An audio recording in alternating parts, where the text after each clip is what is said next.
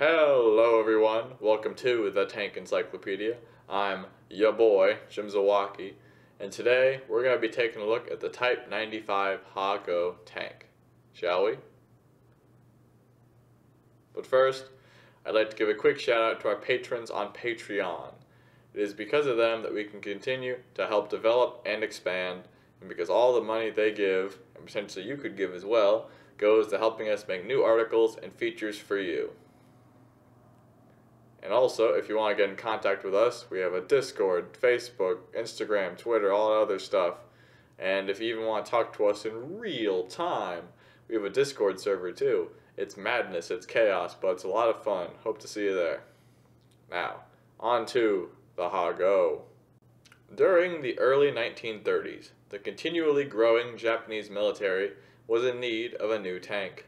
This vehicle was to have good mobility, with sufficient firepower, and to be able to follow and support infantry and cavalry units. From these requests, a new vehicle named Type 95 Ha-Go would emerge. While it was only lightly armored and armed, its mobility and simplicity would play a great role in the Japanese expansion during the first years of the war. But by war's end, the Type 95 would become the most produced armored vehicle in Japanese inventory, or one of. It would also have the honor of being in service from the start to the end of the war. This article was written by Marco P. and Mark Nash. The Japanese Empire had no experience with tanks until 1918, when they imported a single Mark IV female tank from the UK. This was followed, the following year, by 13 French Renault FTs, the most common tank in the world at that time. In 1921, they purchased 6 British medium Mark A Whippet tanks.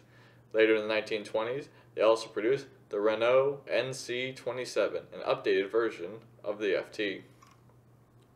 In 1927, they produced a single Vickers medium Mark C from the United Kingdom, along with a smaller number of Vickers 6-ton Mark E light tanks. The Mark C would form the catalyst of indigenous Japanese tank production, and was the last tank of the Mark Es that the Japanese purchased from a foreign source before the end of the Second World War. This is because General Suzuki of the Army argued that, from this point forward, tanks should be built in Japan so they could grow their tank building industry as well as their expertise. Japan's first tank grew from this argument and was designated the Type 89, Igo or Chiro. Although built entirely in Japan, it was indeed quite derivative, almost a complete copy, of the Mark C. But it was the first in a long line of many armored vehicles built by Japanese workers. The quest for mobility. In 1933, at Kongchuling in Manchuria, Japan's first mechanized corps was formed as an independent mixed brigade. The corps was based on forces emerging in Europe, intended to operate independently or alongside larger forces. The corps was based on tanks carrying mounted infantry, tractor-drawn artillery, and engineering vehicles. The infantry was to be transported by 6-wheel trucks with an average speed of 60 kilometers an hour, while field artillery was to be towed by 4-ton tractors with an average speed of 40 kilometers an hour. The speeds of these vehicles highlighted an issue with the Type 89 tank. At maximum, this tank could only travel at a modest speed of 25 kilometers an hour. This did not fit in with the idea of a modern, mechanized corps, whose strategic role was to exploit speed and maneuverability to overthrow an enemy position. The Type 89 was designed first and foremost to support infantry, but this was a role it would find hard to fulfill if it could not keep up with troop transports and artillery tractors.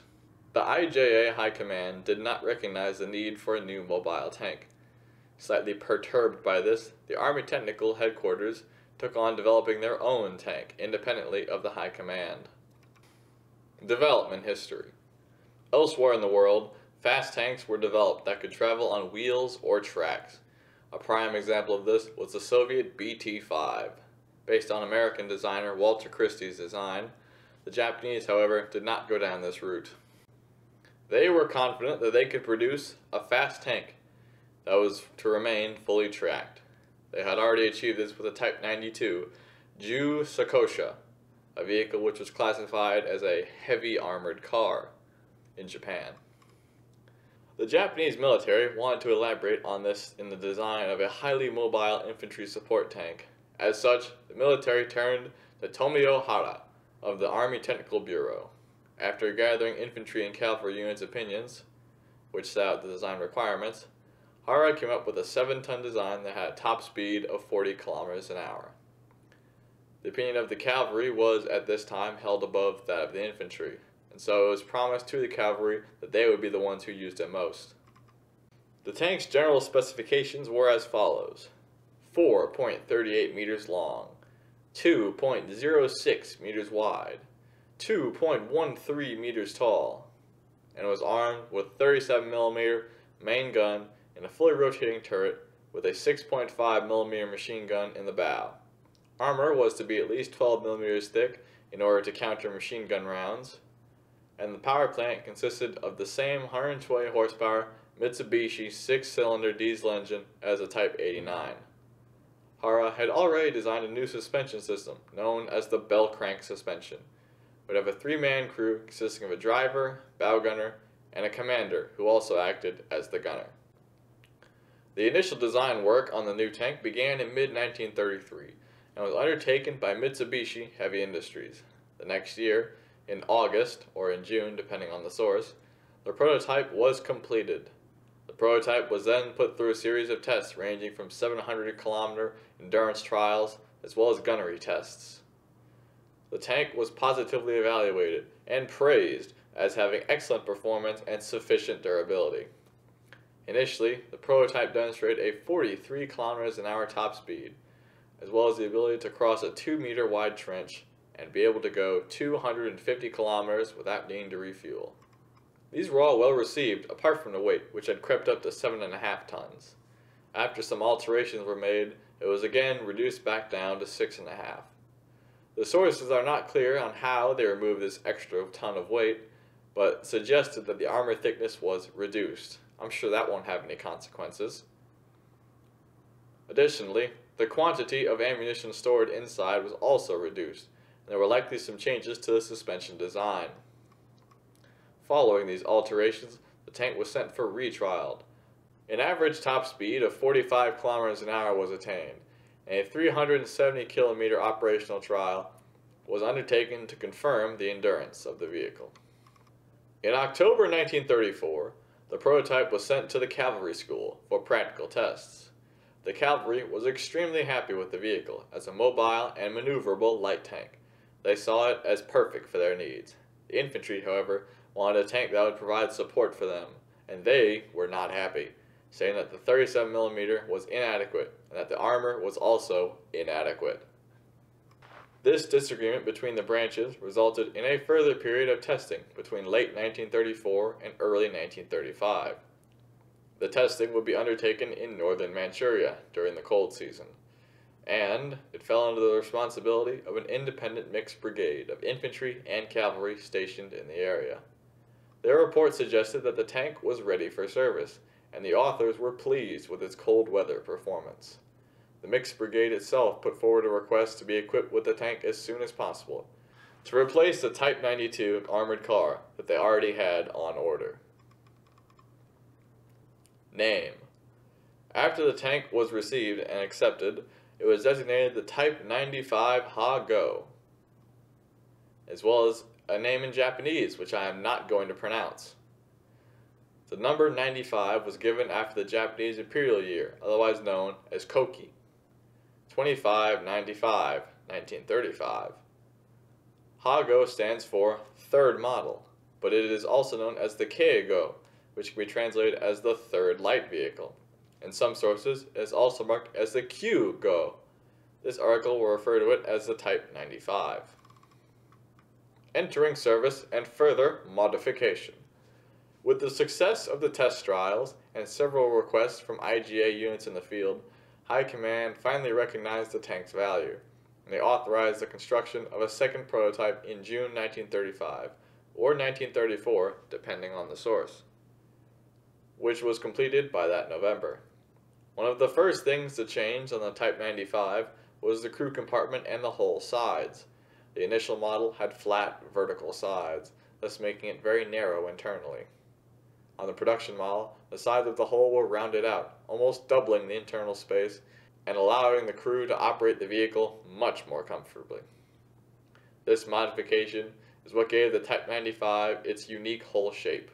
On the other hand, infantry units were still unhappy with the firepower of the Type 95, and for this reason, a secondary 6.5mm machine gun was added to the rear of the turret. With these modifications, the tank weighed an estimated 7.4 tons. Following the successful testing of the prototypes, a production order was placed. The production undertaken by Mitsubishi Heavy Industries began in 1936 at a slow pace, with only 31 vehicles being completed that year. A number of other companies and subcontractors were also involved in its production, including Niigata Tekko Sho, Dowa Jito Sho, Sagamu Arsenal, Ikekai Automobile Manufacturing Co., Ihesul Automobile, and etc. I'd also like to apologize to any of our Japanese viewers because I am not acquainted with your language. My apologies. The mass production of the Type 95 really started to kick off only around 1938. From 1938 to 1943, some 2,269 would be built. These numbers differ depending on the source. As previously mentioned, production numbers, according to S.J. Zaloga, Japanese Tanks 1939-1945, according to A. Ludeck, Waffentechnik im Zweiten Weltkrieg, some 2,375 were built. According to P. Truehit, Armored Fighting Vehicles, some 1,100 were built vehicles, while D. Nisei, Naruzanje Drugog Svetstog Rada Japan, gives slightly larger number of 1,161 tanks. The reason for these smaller production numbers are unclear. Authors P. Chamberlain and C. Ellis, Light Tank Type 95 Kyu-go, give a number of 1,300 vehicles being built. The precise year when the production of the Type 95 stopped is also unclear. Some sources mention that production continued up to the war's end in 1945. The Type 95 light tank had a standard hull configuration, with a front-mounted transmission, a crew compartment in the center, and an engine in the rear, separated from the crew space by a firewall. While the lower hull had a simple box-shaped design, the superstructure was built using angled and curved armored plates. The Type 95 was both riveted and welded in construction. Plates were riveted to an internal iron frame with welds securing curved areas. This tank was one of the first Japanese tanks to utilize welding in its construction. Turret. The Type 95 had a rather small one-man turret, with the main gun placed at the front and an additional mean placed at an unusual angle facing the 5 o'clock position to the rear right. The turret was constructed using a combination of welds and rivets. The Type 95 had a command cupola with several vision slits protected with armored glass, and a two-piece hatch on top. There was also a small observation hatch placed to the rear. In addition, on the front left turret side, a small pistol port could be seen. Engine. The Type 95 was propelled by a 120 horsepower Mitsubishi 6-cylinder diesel engine with a weight of 7.4 tons. The Type 95 could reach a top speed of 40 to 45 kilometers an hour, or maybe even up to 48 kilometers an hour depending on the source. The fuel load consisted of 84 liters in the primary tank plus an additional 22 liters in auxiliary reserve tanks, or 104 plus 27, again depending on the source. The operational range was between 200 and 250 kilometers. You guessed it, depending on the source. The Japanese decision to use diesel engines in their tanks reportedly goes back to when the Army was testing the British Mark E. During a trial, one of these petrol engine tanks burst into flames, killing the entire crew. Oh no. The Type 95 engine was installed in the rear of the vehicle, slightly off to the right. Its exhaust protruded from the engine's bay right, bent at a right angle, while the transmission was located at the front of the vehicle, along with the drive wheels. This meant that a prop shaft extended throughout the crew compartment, protected by a simple hood. The commander would have to step over and try not to trip on it as he traversed the turret. The Type 95 used a sliding gear transmission with 4 forward and 1 rear speed. The transmission was enclosed internally by a panel of asbestos. Yeah, asbestos. That's a great idea to put that inside of a vehicle. On the outside of the vehicle, there were two separate hatches on the upper glacis that granted access to the brakes and the final drives, suspension, and running gear. The Type 95 utilized a bell crank suspension, one of Tomio Hara's own designs. The bell crank suspension consisted of bogies mounted on arms, which are connected to a long helical compression spring placed horizontally on the sides of the hull. The spring is protected by a long segment of piping riveted to the hull side. The bogies push against each other via this spring when passing over terrain, allowing the bogies to actuate. The Type 95 had 4 road wheels, with 2 large wheels per bogie. There were advantages to the bell crank system. It was easy to produce and maintain. It was also mounted completely externally, meaning no internal space was taken up by the system, unlike torsion bars or the Christie system. However, there were also downsides. The bogies had so much room to move that pitching was rather severe on the Type 95, producing an extremely rough ride over rough terrain. If the tank went over too deep a hole, there was even a good chance they would get stuck. There were 2 return rollers, one above each bogie, and idler wheel at the rear. The idler was held in place by a single unprotected bracket. While this allowed the crew to tighten the track tension easily, it also made it vulnerable to enemy fire. One report shows an Australian soldier managing to mobilize a Type 95 by hitting the idler with his own rifle bullet.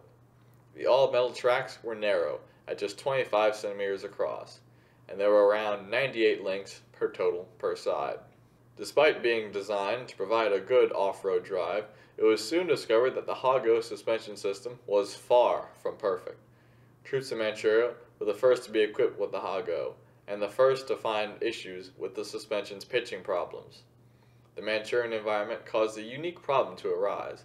It was found that, when crossing the Kaoliang fields, a staple crop in Manchuria, the sequence of furrows exactly matched that of the layout of the bogie wheels, resulting in severe pitching. This was fixed by the addition of small support rollers between the 2 larger wheels of the bogies. Because of where this modification was done, it became known as the Manchu suspension. The feature was not required on the Type 95s stationed in other theaters. The Type 95 was only lightly protected, with armor thickness ranging from between 6 and 12 millimeters. On the lower hull, the upper glacis armor plate was just 9 millimeters at a 72-degree angle, and the lower front was 12 millimeters at an 18-degree angle. The front superstructure's face-hardened armor was 12 millimeters thick, while the sides were also 12, placed at a 34-degree angle. The rear engine compartment was protected by 6 to 12 millimeters of armor at 26 degrees. The roof and floor were protected by 9 millimeters, and the turret had 12 millimeters all around. The front armor was placed at 90 degrees, the side at 11, and 90 degrees again, angled to the rear. The roof of the turret was 9 millimeters thick, as was the hull. To increase protection by screening the tank from enemy fire, some Type 95 were provided with turret-mounted smoke dischargers in rows of 4. An innovative feature of the Type 95 was that the internal surfaces were covered in layers of asbestos. Yeah, that's totally a good idea. This served 2 purposes. As the tank would be operating in hot climates, asbestos's insulating properties meant that it would help keep the tank and crew inside cool. Secondly, it had the added bonus of providing some padding to the internal surfaces, giving the crew a little bit more comfort over rough terrain. The health issues caused by asbestos were not well known back then, but it does cause severe issues for people exposed to asbestos dust, so stay away from it. The main armament of the vehicle was a 37mm Type 94 L/36.7 gun. With a muzzle velocity of 545 millimeters a second, it could penetrate 35 millimeters armor at 300 meters with armor-piercing rounds. The gun could also fire HE rounds, although the effect of the 37mm HE was rather insignificant. A semi-automatic slide and breech lock fed ammunition. Loading the gun would have been extremely easy to do one-handed, as the cartridges were rather small, at around 13 centimeters long and 4 centimeters in diameter. The ammunition load consisted of some 119 rounds, or 75 to 130 depending on the source. It also appears that there was no general rule on how many shells were AP or HE in the ratio. This gun was actually a slightly modified version of the same name's 37mm infantry anti-tank gun. For tank use, the gun was installed on a heavy-duty, non-geared mount. It was aimed manually by the commander, who would hold the weapon like a giant rifle with his right hand on the grip and the trigger, and with his right shoulder braced against the shoulder bracer lock. I don't know how to gesture this. Thanks to this, the gun could be somewhat stabilized and fired on the move, although not very accurately.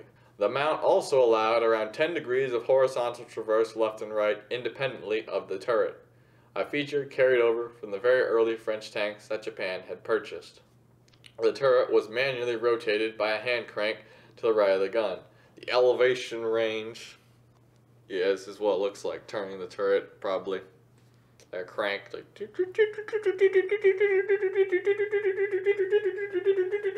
yeah.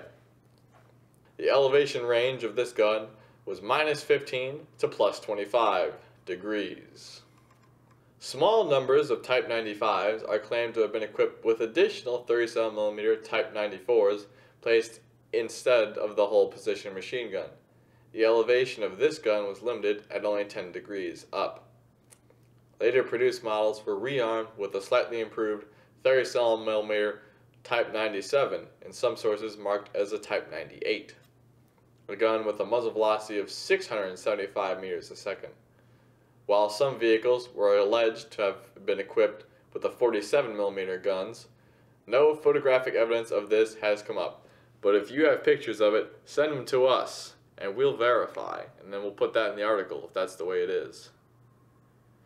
The secondary armament consisted of one machine gun placed in the hull's left side, with an additional machine gun was placed in the rear of the turret.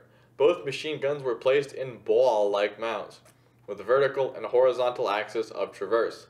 Initially, the Type 95 was equipped with a Type 91 6.5mm machine gun. This was simply a modified version of the Type 11 machine gun, an infantry weapon that was air-cooled and fed via a side-mounted hopper. The Type 91 did away with the stock of the Type 11 and replaced it with an angled pistol grip so that it was more maneuverable inside the tank. This machine gun was replaced by the Type 97 7.7mm heavy tank machine gun later during the production. Again, this was an air-cooled gun, but it was fed from a top-loading mechanism, similar to the British Bren gun. The machine gun was actually a Japanese version of the Czech ZB VZ-26 machine gun. It was equipped with a stock which was angled off to the right, allowing the gunner to line up his eye with the sight. Both machine guns were mounted to the tank with a 1.5 telescopic sight which had a 30-degree field of view. The Type 97 was primarily a tank-based weapon, as its weight restricted its use by infantry. The whole position machine gun had a traverse of 30 degrees. The turret position machine gun was actually placed at a 120-degree angle over the right shoulder of the commander with respect to the main gun. This machine gun had a traverse of 25mm. It was installed there so that, when the tank was in infantry support role, the commander could traverse the turret around and just use the machine gun, without the 37mm. This unusual configuration had a negative side, however, as it prevented the Type 95 crew from using both weapons at a single target. This was somewhat compensated by the possibility of installing one of the two machine guns, usually the turret machine gun, on a mount in the turret top, facing forward. Both machine guns were also fitted with a removable armored cover that protected the external part of the barrel from shrapnel damage. Ammunition load of the machine gun was between 2,940 and 3,300 rounds. Of course, depending on the source. The crew. The Type 95 was crewed by 3 dudes, consisting of the driver, hull gunner, and commander, who was also the gunner. Interestingly, a number of sources mention that the Type 95 had a crew of 4, which is incorrect.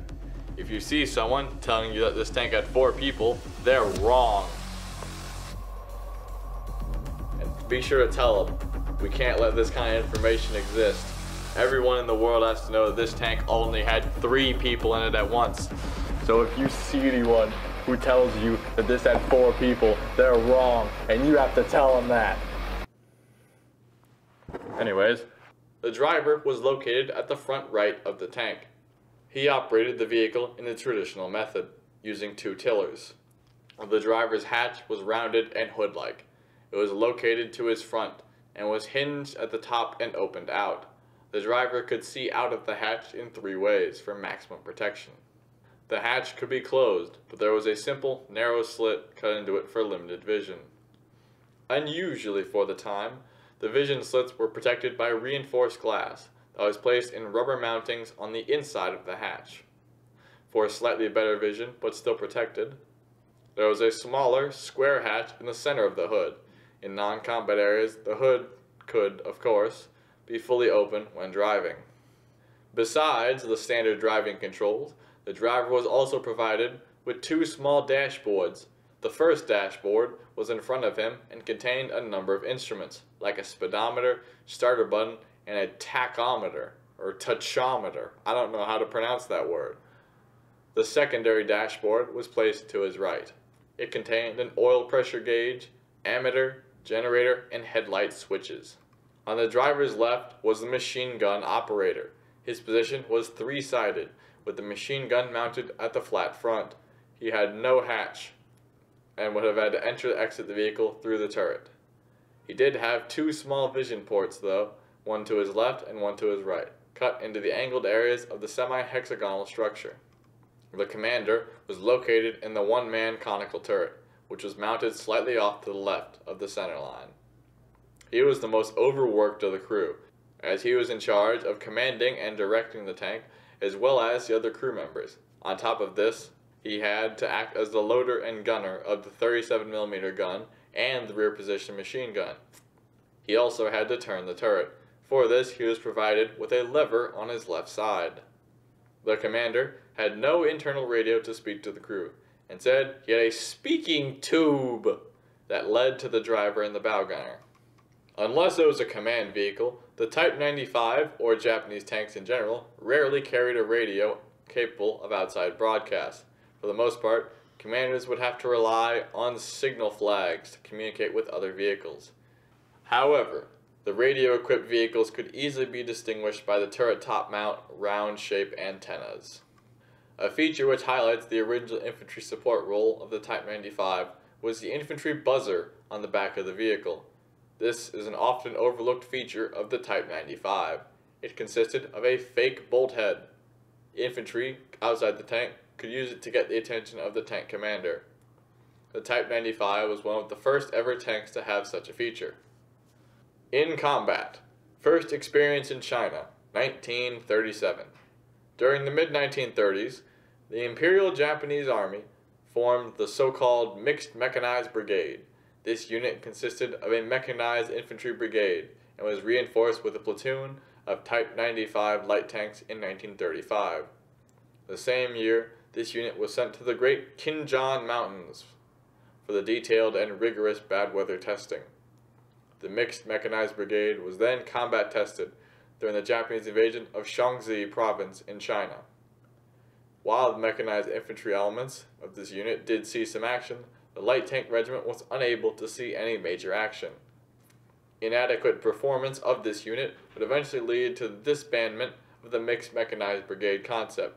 After this, the tank units would be mainly used as support elements of infantry divisions. While the war in China lasted up to 1945, the use of Type 95 in this theater is not clear in the sources. It appears that, while a number of them were stationed in Manchuria and northern China, most were used on the Pacific front until the end of the war. The Battle of Khalkhin Gol. The first time the Type 95 faced enemy armor was during the Battle of Khalkhin Gol, or the Nomonhan incident. as it was known by the Japanese. In 1939, the Japanese armored force consisted of the 1st Tank Group, commanded by General Masayama Yosuka, reinforced with the 3rd and 4th Tank Regiments, an armored strength consisting of 73 tanks and 14 tankettes. The 4th Tank Regiment, which was under the command of Colonel Yoshio Tamada, had 35 Type 95 tanks, with 8 Type 89 and 3 Type 94 tankettes. These were supplemented by an additional 50 armored cars and tankettes, distributed amongst the infantry and cavalry units. The Soviet armored strength, on the other hand, consisted of 550 tanks, mostly of the BT series, and 450 armored cars. The odds are very much not stacked in the Japanese favor. The Japanese forces, which consisted of the 3rd Tank Regiment, with 41 tanks, and the 7th Infantry Division, attacked the positions of the Soviet 914th Motor Rifle Regiment and the 9th Mechanized Brigade on the 2nd of July, 1939. With the support of the armored element, the Japanese managed to break through the Soviet defensive line. But in the following days, the Soviets counterattacked, which led to very heavy Japanese tank losses. At the end of the battle, some 42 out of the 73 tanks were reported to be lost, while around 13 could be recovered and repaired. The Japanese tankers managed to destroy some 32 Soviet tanks, as well as an additional 35 Soviet armored cars, so they claim. The Type 95 performed well, and, with its 37mm gun, could effectively destroy any Soviet armored vehicle due to their weak armor. The Type 95's armor, however, was an easy target for Soviet gunners, who generally outperformed their Japanese counterparts with their 45mm guns. The loss of the battle at Khalkhin Gol and the signing of the Molotov-Ribbentrop Pact forced the Japanese to turn their attention to the Pacific and Southeast Asia, under the doctrine of Nanshin Ron. Prior to 1941, the Japanese initiated a number of new projects with the aim of increasing the number of armored vehicles, improving the general performance, and changing the overall organization of these formations. While some goals would be achieved to some extent, like increasing the numbers of tanks or developing better guns, a major expansion in the armored vehicle distribution and development of advanced tanks was not possible due to the limited industrial capabilities and the priority given to other military branches, like the Navy and the Air Force. Inter-service rivalry was a very big problem in the Japanese military, and it would plague them many times throughout the war. Nevertheless, the Japanese army managed to form a number of new tank regiments, and to reinforce at least 10 infantry divisions with their own organic tank companies, consisting of 9 Type 95 tanks. In total, by the start of the Pacific War, the Japanese had around 2,200 tanks, with the majority of those being the Ha-go. War with the Allies. Following Japanese military actions in Asia, and especially during the occupation of French Indochina, the U.S. government, in partnership with Canada and Great Britain, introduced economic sanctions against Japan. Of these, oil sanctions hit Japan particularly hard, as it was heavily dependent on imported oil. It was this action, along with other pressures, which would eventually lead to an open war with Japan.